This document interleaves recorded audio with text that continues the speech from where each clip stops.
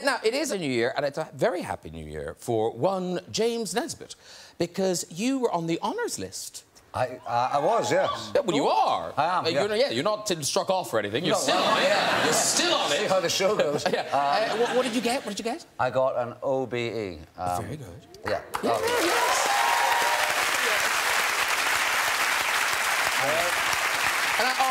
Yes, actually, yes. Cheers to that. Yeah, cheers to that. An excuse. Yeah. And, are your mum and dad both still around? well, Mum's not around. No, but Dad was very pleased. Dad said about bloody time, actually. But my friends, I think, were pleased. I mean, one of them, Jason Ferguson, a very good friend of mine, he said, "Order of the bell end, about time." So, no, it's exciting. It's a day out at the Palace for me and my girls. Do you know who you're getting yet? Oh, no, you get different people, do you? Well, there's a whole family of them. Oh, right. There is, isn't there? There's loads of them. I wasn't aware of that. There's like a pack of cards. When are you going? I think you go to the Palace, do you? I don't know. I mean, I'll probably get Edward. I don't know. Yeah. No, because... I will now. You're more going, oh. Because, Rafe, you haven't got anything yet. No? No? Well, I feel like you should. You're genuinely posh. Look,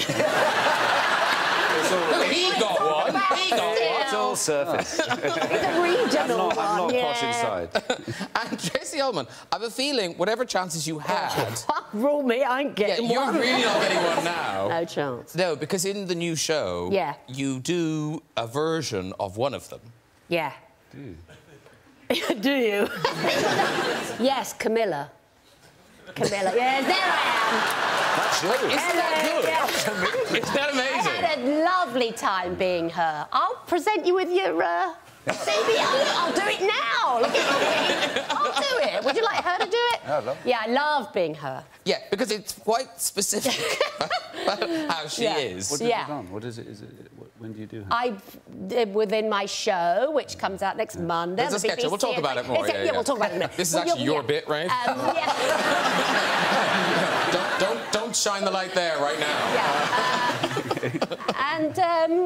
And genius makeups and things, and I'm various people. Yeah, but she's tough. She's a tough character, your Camilla. Yeah, she vapes a lot, and she's, you know, dealing with horses a lot, and she picks up the phone and it's Charles and says, "Hello, sexy." we like her. It's very affectionate. Very affectionate. I ain't gonna get one of those things at the Palace. No, you're really not. No, I know. We always do that. And Tracey Ullman. Yes. Is it odd that your very first show in America was the one that spawned The Simpsons? Yes. So did you, like, are you a creator of The Simpsons? I breastfed the yellow people. Yes, we wanted little cartoon segments, you know, as bumpers on the show, and there was this blue hair and of Marge. I remember that specifically. And then I was so busy doing all these parts in the show, and then they came and said, "We need somebody to record the voices, you know." And Julie, okay, I'll do it. Julie's voice, so she was Marge. And then Dan Castellaneta said, "OK, I don't mind, I'll be, what do you want me to be?" So he's Homer. And that was it, that very first week. And then well, who knew? And then I knew it was big. I think I went to Italy next summer for my holiday, and there was, like, Italian, you know, like, Simpsons, a bath foam, you know. So anyway, yeah, The Simpsons started on my show. And, well, yes, yeah.